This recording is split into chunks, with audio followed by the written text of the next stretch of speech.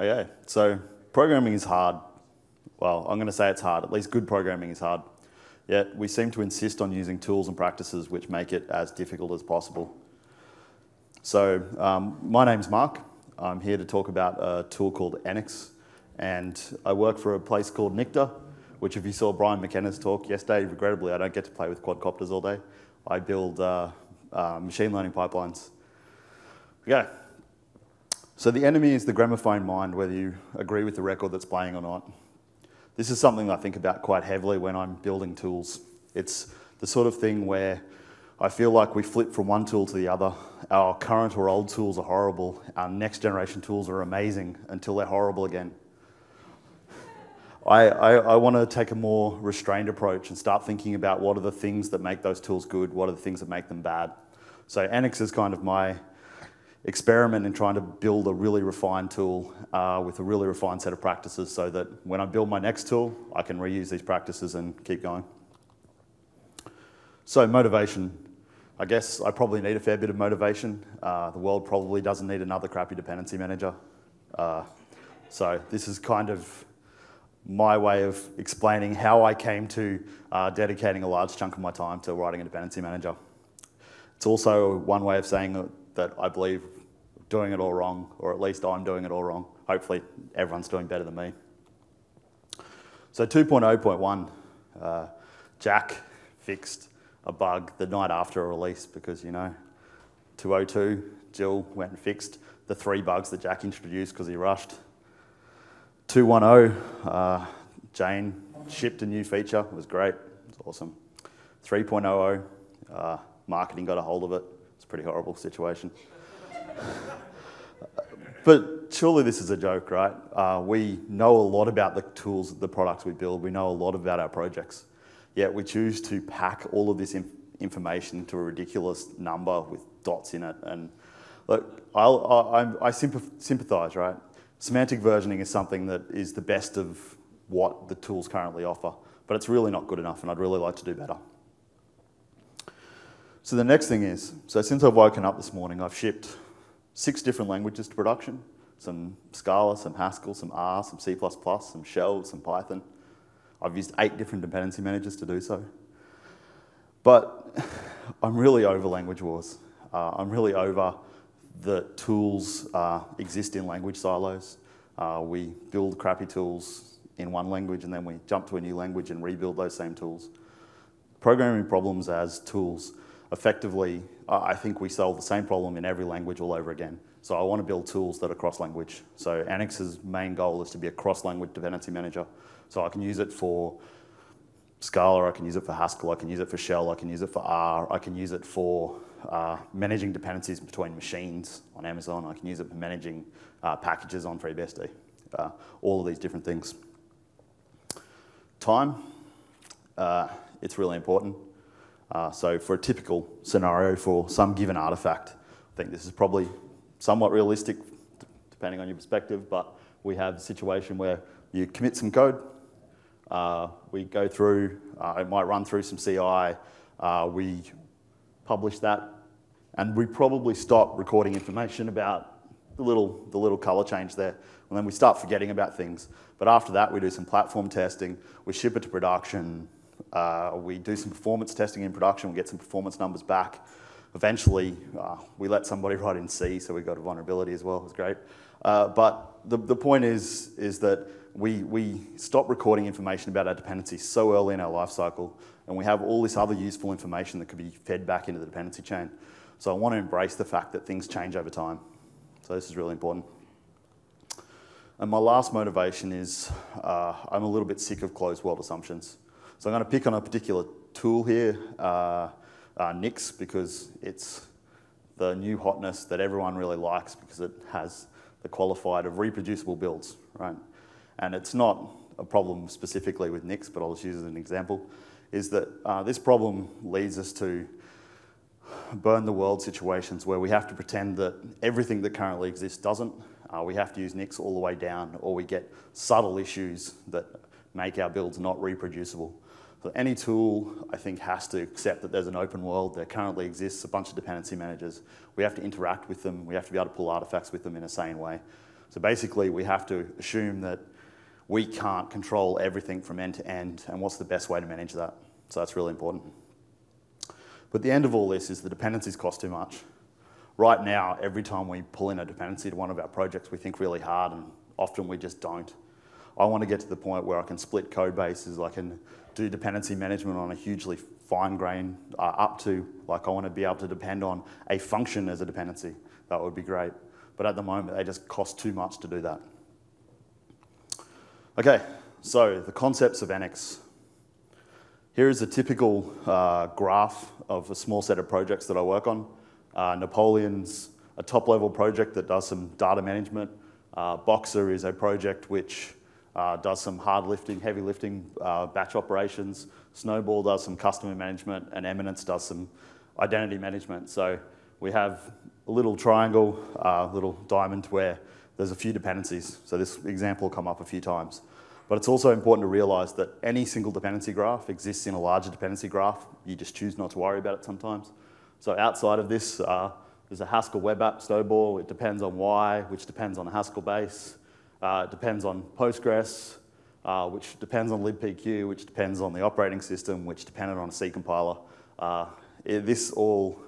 There are more dependencies than you can possibly imagine, and it keeps going on and on and on. So we have graphs inside of graphs inside of graphs. We just choose to draw boxes around certain points.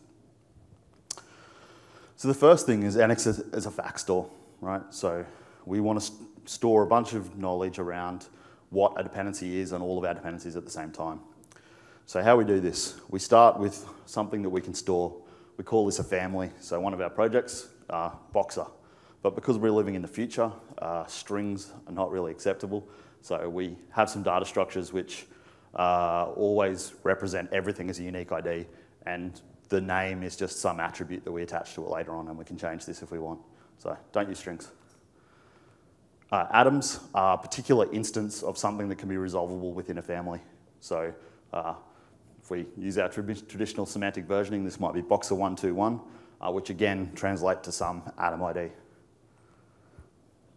Okay, and then we start to worry about facts. So a fact might be a git commit. It could be an API signature. So this is a more complex fact. So this isn't just a single value. It's a tree of all of the signatures of all of the dependencies of a single API, so that we can track the overlapping between two different libraries. So you might want to be able to say, a question that I want to be able to say when I'm doing dependency management is, will something link, right? So this one exposes all of these API functions. This one uses some subset of it. Are they still compatible in that subset? So these rich API signature structures let us work that out up front. And then we can have arbitrary facts, things like feature flags and stuff like that. When we ascribe facts to atoms, should be kind of obvious. We take a bunch of facts and put them against an atom, so we'll end up with Boxer. It might have this commit, this API signature, this feature. And then we ascribe them over time. So we'll have a single world which contains all of our families, atoms, and facts, and these worlds change over time. So if I want to learn something about Boxer, so for example, I tested on FreeBSD 9.1, I'll go along, I'll create a new world. So everything's immutable over time, so you can always backtrack to the previous version. And so I can say that there's a new view of the world where Boxer has the tested attribute. So this kind of comes to one of the very important design decisions, which is that everything should be predicated on reliability and predictability. So the whole idea that we never ever update a fact in line, so nothing ever, version 1 of the world will always be exactly the same as version 1 for everybody else for all time. So you have to explicitly manage your time, and it makes things predictable. And this is an important design decision in general for tools and specifically for Annex. So the next thing is Annex is a data store. So because we want to interact with other dependency managers and interact with the open world doesn't mean we have to trust it. So at no point do we ever download something randomly from the internet. This is a pretty important principle, but it seems obvious. But okay, so we can also, as well as attributing facts to atoms, we can attribute artifacts. So this might be a source stub, or it could be a binary. It could have multiple artifacts with different tags. but you might end up with something like this. So it might be an executable, it might have been built with this flag, and it'll have this address, which I'll get to in a second. So there are a few important parts about artifacts. We want to be able to, I'll talk about it a bit later, we want to be able to substitute binary artifacts for source artifacts and source artifacts for binary artifacts. So the amount of information required to know about an artifact, such as all the flags and all the dependencies it was built with, is kind of important, so you can know whether you can do substitution or not. The address is basically the content address, so it's just a hash of the actual binary. Okay, so that's important for how we store things. So effectively, the data store part is just a content addressable storage where you can store things locally or remotely. Does anyone not know what content addressable storage is when I say that? Okay, so basically content addressable storage is the idea that you have a data store of some sort. Basically, the only way to get to the actual value in one of your values is by knowing what data was there. So you do this by taking a hash of the actual data and you store the blob of the file at the hash, effectively, right? So if we have a look at here, we'll take some artifact, we'll put it at annex storage / the hash. There'll be some metadata so I can backtrack and clean things up if I need to, but that's basically it. Okay, and this gives us some free predictable caching, so I can sync things locally from a remote server without ever having to do it, which leads to a really important design decision for me, which is that never ever download something onto somebody's machine if it's already there, ever. So I come from Australia, we don't really have internet yet. So this is really, really, really important. Please don't download something if it's already on somebody's machine. So, cool. So the next thing is annex as a language. So as a language, it's a logic language. I have a history of logic languages. I don't like them anymore, but I wrote another one anyway. But it's a fairly simple language. It basically lets us specify dependencies. So I'm showing you a surface syntax here, but the language is actually defined instead of an AST and some data structures, so that it can be represented in multiple languages. But this is just a simple, hopefully easy to understand surface syntax. So effectively, I can say, let's depend on Boxer, and I want to get something that has this feature, has this commit in it, in its history, was built from this branch. Snowball, I just want it to be compatible with some other atom, so some previous build I want it to be binary compatible with. Napoleon, still on semantic versioning, so I can use the semantic versioning facts. Okay? So it's basically a logic language that lets me specify my constraints in a more interesting way. Okay? It also has a first-class notion of time, so I can say that when I'm running this query, I want it to run against this annex server at this point, at this version. Okay? So versions don't quite look like this, but it's somewhat representative. And then you can also have across time at different hierarchies, so it might be just Napoleon's at that version or something like that. And then you can also do more interesting cross-time queries. So whilst you might want to query at the same time every time to get reproducibility for some world, there might be some things that are important that you want to know all of the current knowledge. So I want to resolve all my dependencies as at last Tuesday, because that's when our official build was, and I'm going to continue to do that. But I also want to have a secondary check, which means that there's no vulnerabilities reported against any of my dependencies ever. So in 6 months, if one of my dependencies has a vulnerability reported against it, this will start to fail. But it will just be, that's it. So that's kind of important. Okay, it assumes something. So this part here means that if you do a cross-time dependency, you have to be quite careful about it, because that part is not reproducible, right? Because you're looking at a mutable pointer, right? But everything else is reproducible. Okay, so this leads to another design decision, I guess, which is that precision is important. So there are lots of different ways which dependency managers have gone in terms of making it easy for users. Most of the time, we trade rigour and flexibility quite heavily.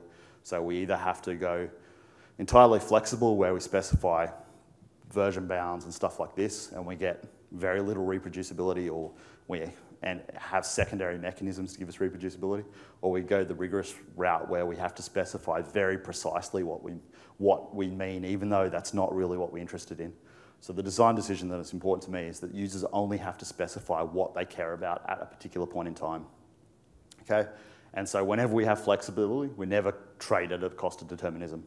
So that's what we get by having immutable views of the world.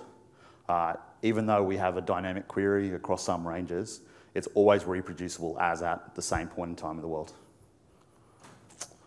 Okay, and then the last thing that annex is a tool, right? So it's actually a dependency management tool. So it has a command line tool where we can go and fetch dependencies as at some point in the world, or it'll just pick up the annex file in the current directory. Or more likely, you'll say once that I want to depend on these things at this point in time in the world. -u just says remember this. And then after that, it'll write out a stable file with just that information in it.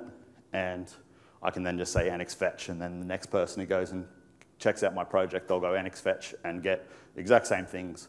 But I haven't had to specify very much. Maybe I haven't specified anything, just the names of the things I depend on. Okay. So one important point that I possibly glossed over a second ago is that I really would implore people to never ever generate a file that somebody wouldn't write by hand. So a common thing in dependency management is the notion of a lock file, basically where you resolve a dependency graph and then you write down the exact version of everything in that graph. Okay? This means that instead of having a file such as this, where I just specify the version of the world, you have maybe your 450 dependencies all specified with Git hashes and lots of information. This leads to a lot of problems. Most specifically, if you can't write it by hand, you can't reason about it in a sensible way. So if I want to change it so that I want to run 2 different queries at 2 different points in the world, it's very difficult to understand what's going on when you're trying to compare 2 log files. There's just too much information. So try not to generate a file that somebody wouldn't write by hand. It's my 2 cents. And the other thing is that we get a few nice properties so that because of the whole we don't download things twice, if I fetch at some point in time, then fetch at some other point in time, and then fetch again, that will be instant by design because everything will have already downloaded. We can just resolve it again. Okay, then there's a bunch of other commands. So for creating atoms, adding facts. And then we have deeper tool integrations. So we have things like you want to just add facts to your Git commits. So something like what GitHub does where you can close a commit with a fixed tag. You can also just add annex features or annex attributes or facts in the Git commit. And then there's a tool to say pull a facts from the head. So on CI server, we run something like this that says whenever we do a CI build, take all the facts that are in the current Git repository and push them to annex so that we can use them for resolution next time. And you don't have to do it as a part of the commit. You can also add them after. So using like Git notes, you can just annotate a commit, say, like, here's a feature. So these sort of tool integrations are really important. I think we should be leveraging the current tools that we use a fair bit more. So every time we do it, we use a lot of tools. So I'm trying to do this for Mercurial and Git, and I'll probably let other people do it for other tools, but integrating is good. But probably don't be as bad as Git. So if you're going to write a command line tool, don't use Git as your standard. Cool. Okay. There is probably also some useful information here, which is that we do deep integrations with tools. So part of it is that, so I write a lot of Scala and I write a lot of Haskell, and they're probably 2 of the worst dependency managements in existence. So we have fairly deep integrations with both of those. So in SPT, we can declare Ivory annex dependencies directly, and in Cabal, we have to shim things, so we have a Cabal annex file which specifies dependencies in a slightly different way and generates the real Cabal file. But that's just more deep integrations. Okay, so moving on to a deeper look of how things work. So what does resolution actually look like? So this is kind of a world. I'm sitting here wanting to resolve some dependencies. There are some public fact stores out there. There's a public data store. The Git repository itself can also be a fact store, so we don't have to have some server in play. It can just be, we store some facts in the Git repository. So we'll retrieve facts. So whenever we're going to resolve a query, we'll retrieve facts. We'll retrieve facts from here, and then we may send a query. So the query itself can get resolved partially on the client and partially on the server. So it'll negotiate how it's going to do that. And then we'll synchronize any artifacts we need to a local store and then I'll link them in. So how this plays out in development, there's a few kind of flows that are important. So the first one is like time-based resolution. So one of the main use cases that I had when I first started designing Annex was basically I wanted to be able to test multiple dependency resolutions at the same time and build some tooling around that. So what that means is that if I have this dependency graph and like there's some defined in Annex in some way, it's pretty minimal. And then I can have two different CI builds. So I can have CI stable, which calls annex fetch and does a build of the artifacts as at the last point in time that they were built so that I can have reproducible builds. And then I can have an annex edge, which goes and refetches all my dependencies as at the latest knowledge, so working out whether everything still builds. And then we end up with annex being able to display certain things about versions. So annex at world 1, 2, 3, if I want to go and resolve Napoleon, I know that this will work. I know that at some point somebody introduced some fact or constraint that meant that I'll never be able to resolve Napoleon at 1, 2, 4. So I'm not sure if anyone's ever wanted to do this, but I find this quite painful when I ever go to use a new project. It has 7 dependencies. So we use the R language and you go to RPen and it just like lists 5 dependencies with no version constraints and you're like, oh, which ones should I download? Which ones will work together?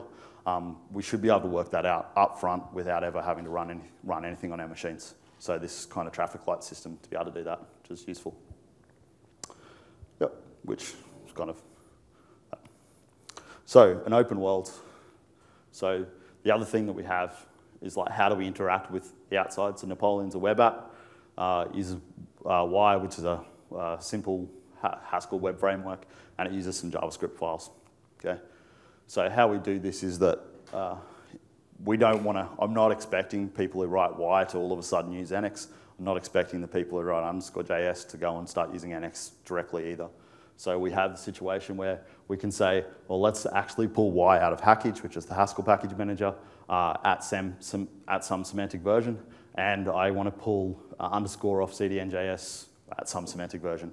So this is kind of how we start to interact with the world. What will happen is when Annex resolves this, it'll say, oh, I know how to pull in facts from these things. I will then pull it into the Annex store so that I have a canonical hash for this so that I know that it's reproducible even if the other things mess up. And then I can then start adding facts that I know. So I might test underscore on IE4 because I have to ship something on IE4. I don't really, but but it's amusing. So on underscore, I can start adding extra facts even though these things are stored in some external repository. And this is kind of useful for us.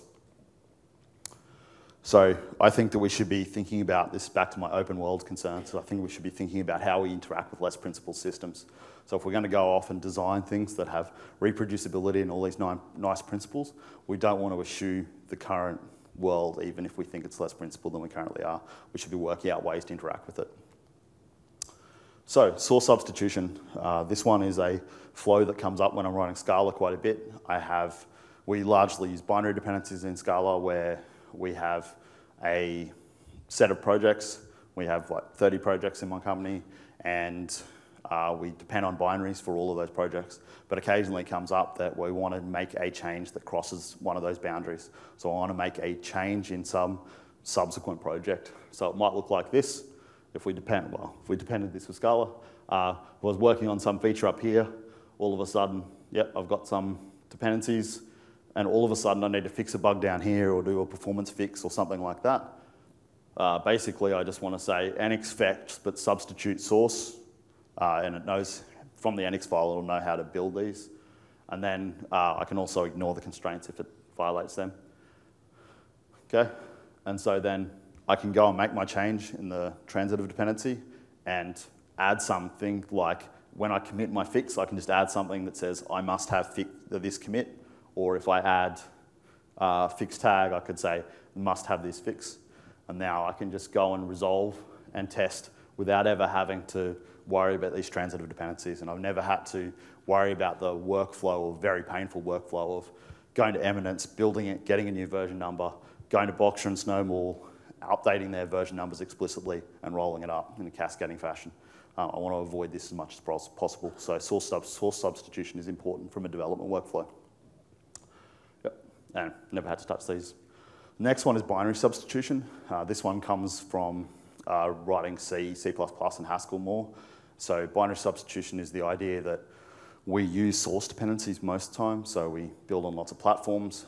When we generally build our dependencies when we need them on a specific platform. But this is really slow. We generally only have 5 or 6 different machines, probably not even that much. Why are we building the same thing over and over and over again? So binary substitution is the idea that we can predict what an artifact is going to look like before we build it and copy in some artifact that somebody's already built. This is far more difficult than it sounds, but it is possible.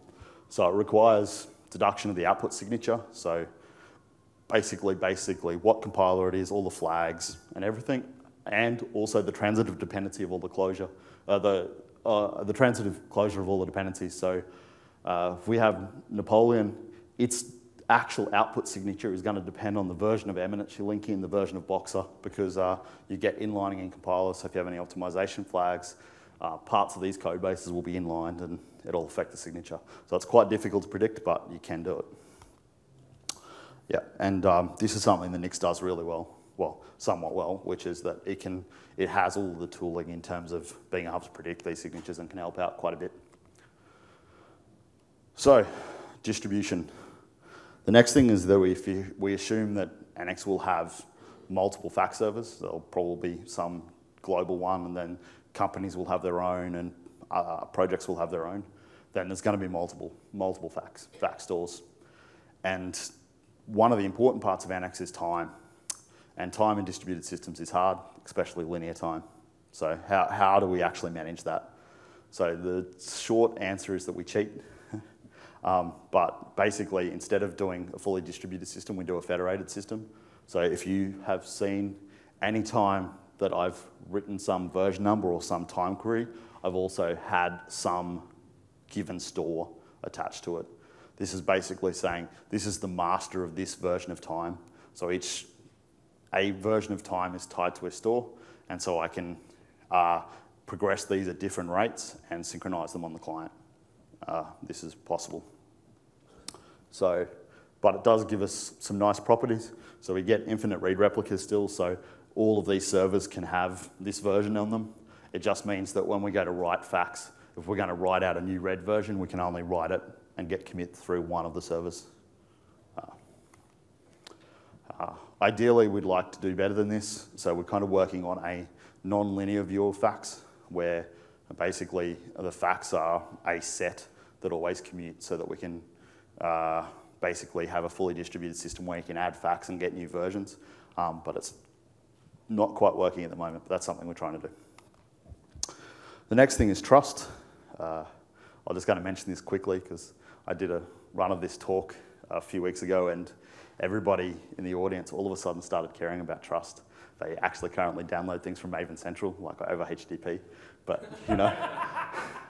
So I thought it was kind of funny, but we'll see. So we have authenticated family and atom owners. So basically, this means that when you register a family or you register an atom on a server, you get the permission rights to that family and that atom. There can be different lineages of atoms within inside of a family, but you get some ownership.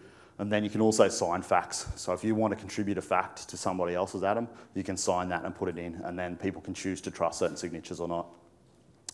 And then we get mediation of fact views. So if I wanted to have, the group I work in is Ambiata. If we wanted to have our own little fax store which proxies other fax stores, I can then restrict it so that I can say I only want to import facts that are owned by some subset of people or signed by some subset of people, which is kind of important. Cool. So then we have the solving problem. So I won't go into too many details, but basically how solving works is that we take the logic language, we compile it down into an expression that can be run through a SAT solver. So this is a large problem because SAT solvers at the moment are optimized for a problem which is slightly different, which is much larger computations. So most SAT solvers are written in C or C++. They're basically black boxes. At the moment, I'm considering writing my own. At the moment, we just delegate to one of the standard Haskell ones. But the problem is that I want to be able to distribute computation over both the client and the server. And at the moment, there is no way to tease these SAT solvers apart in a reasonable way to do partial computation on the client and server. So this is kind of an outstanding problem and one of the holdups for me actually doing a proper release. So that's it. Yep, so the main challenge in mapping the equations to facts, it's not too bad, but effectively you just have to come up with an integer representation of every single fact in your system, which given that in a dependency system we might have 1 million dependencies, each one has 10,000 facts.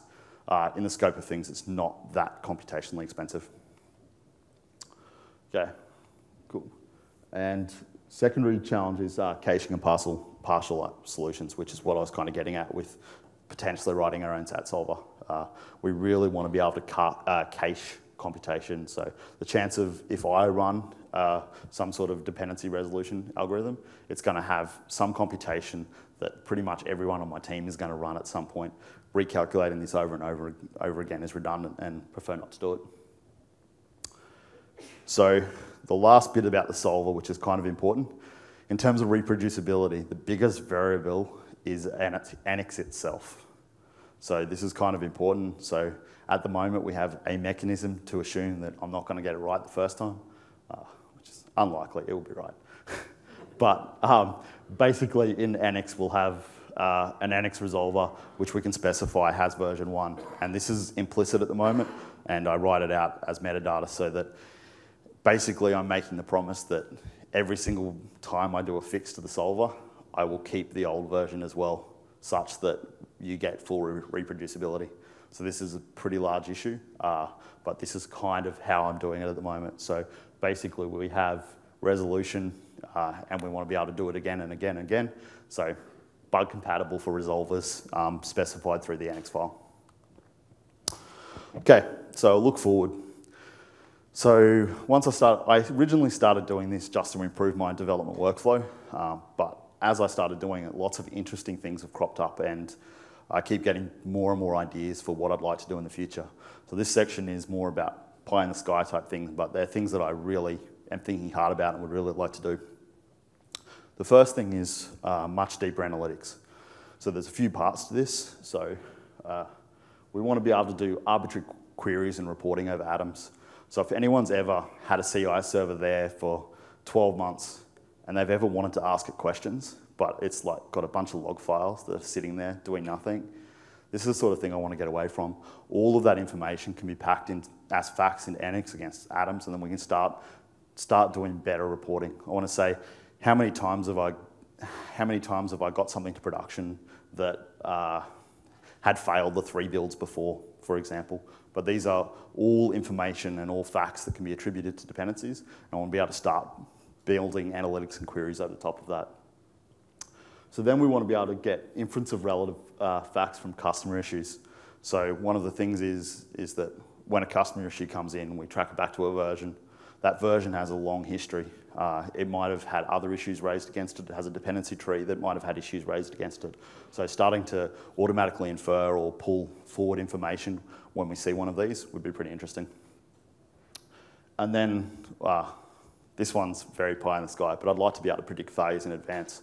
So there's a few types of facts that I've already seen patterns, which if a fact exists or if some property exists, that it's more likely to see a failure in production. So the number of people that touched a commit, the number of red builds before the last green that got shipped.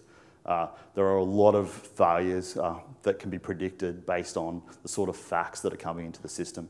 So I want to be able to do this and rely on this information. So that's kind of important. Fixing all the compilers. So all of them.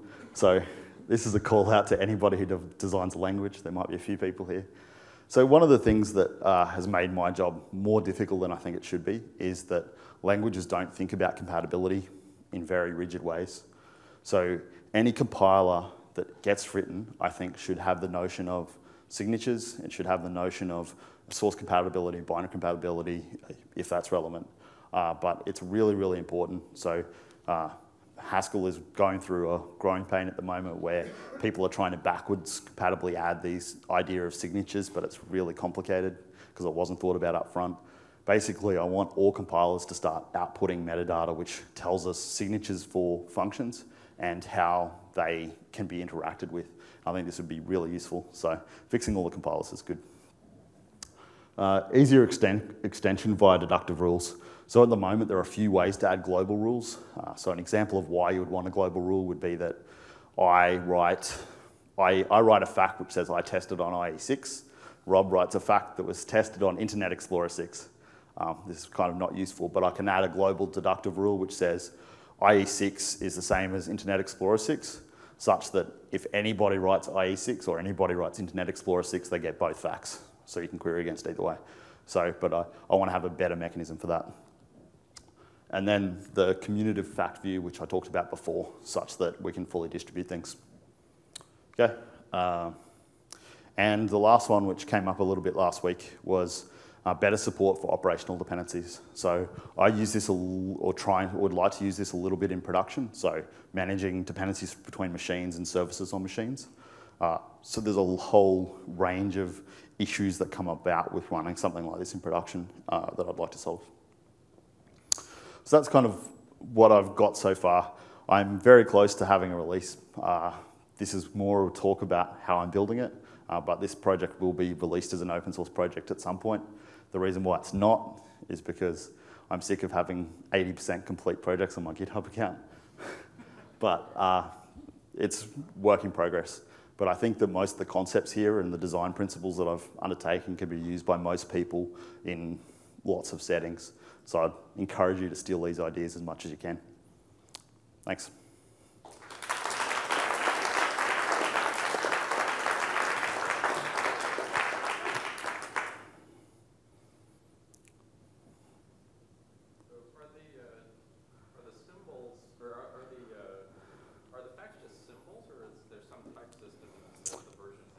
There's a schema system, so there are a set of types of facts. So there's trees and atoms and a few types inside of them. So you can have any fact that matches some sort of schema, and the resolver knows how to take those schemas and map them to the SAT solver. The extensibility problem is something I would like to solve at some point, but it's a fixed set of schemas for facts. There's a large number, but it's fixed at the moment. Could you help me reconcile your desire to not output files like a log file that a human would write Yep. with the desire for reproducible builds? So supposing I use one of your Semver ranges, I build the project. Yep. Let's assume for a minute it's deterministic build that'll give me a specific hash every time. Yep. I want to hand it to her, and I want her to get the same hash. I want her to get the exact same thing. Yep. But there's no log file. There's a Semver Yep. range in there. Yep. Is she not able to reproduce that? Supposing you are. Yep. No, absolutely, you are able to reproduce it. So I perhaps glossed over that a little bit too much, which the important thing is that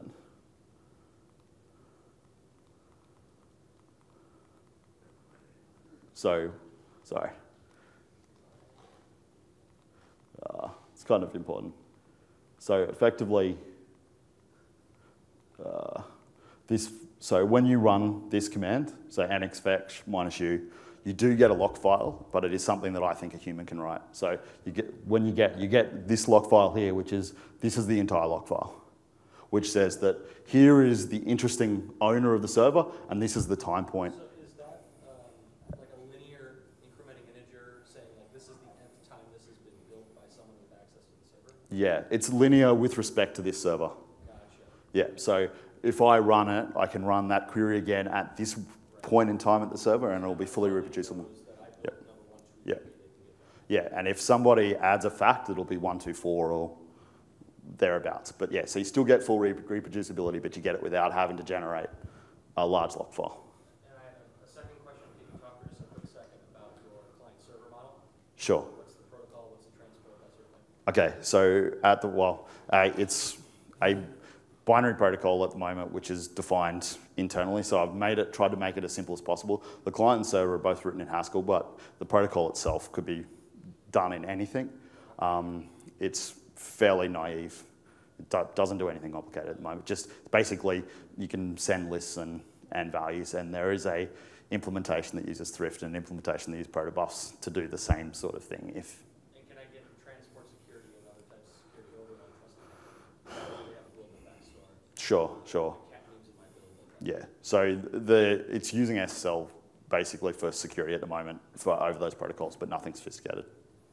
Yeah, so it uses signatures on individual facts to get an additional layer, but yeah. This sounds pretty cool, and I would definitely like to use it instead of like, say, a system with like 20 or 30 interdependent Maven projects. Sure. So, do you have any ideas about like how would somebody go about migrating a system of projects that's already using like another dependency management system? Yeah. So I have this problem. We have 30-odd projects that all use SPT, which is effectively the same problem as what Maven has.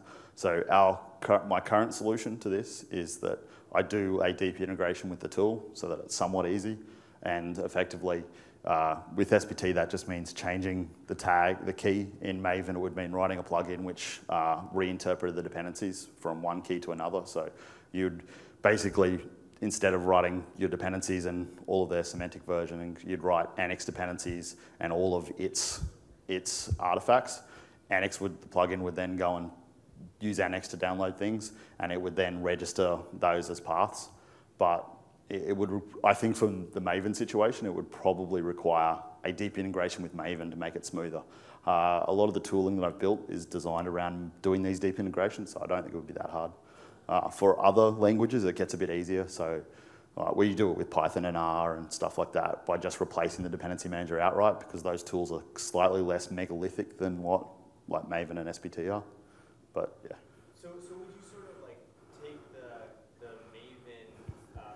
Maven things, like say a dependency from Maven, and does that get converted into a fact automatically? Yeah. So specifically with respect to that, so the current solution is that effectively I have a process which scrapes Maven Central and creates atoms for everything on Maven Central and register to those. Then we can add extra facts to those. So I have a few processes that scrape Maven Central, say it scrapes Hackage, scrapes PyPy, and a bunch of other things, so that doesn't take any of the artifacts directly, but it just scrapes them, creates metadata for them so that I can pull them in at a different stage. So it occurs to me that your facts are an awful lot like RDF triples. Yep. And your query language is an awful lot like Sparkle. Yep. Could you, instead of using this for a dependency management system, could you use it to represent something like Freebase? I'm not sure. I'd probably have to talk. I'm definitely not an RDF or semantic web person. And I've talked to a few people, so a few people are right into it at work. And my large problem that I've had is I think I just don't have the technical background in that area to understand the subtleties. So the model is extremely close, with the exception that the computation I want to do is distributed, which I'm not really sure how to do that with Sparkle exactly, but maybe I can take it offline and ask you some more questions to be able to answer that better. So we have this example where Napoleon depends on Boxer, and what was the other one over here? Snowball. Snowball, right. So if we have, and we both depend on eminence, right? Yep. So we have Napoleon depends on Boxer 1 and Snowball 2, and each depends on the corresponding version of eminence. How do you decide between those? So so the resolution algorithm will pick, there are some heuristics around preferences, but it will pick something that satisfies the constraints of all three. So all three would have their own constraints on top of eminence, and it would pick the version of eminence which has the latest time. Effectively, the basic heuristic is the latest that satisfies all of the constraints, and if it can't find something that satisfies all the constraints, it fails the resolution. Okay. Yep. And can you do exclusions the way you can in Ivy? Yes. Yeah. Yep. Yep. No worries. Cool.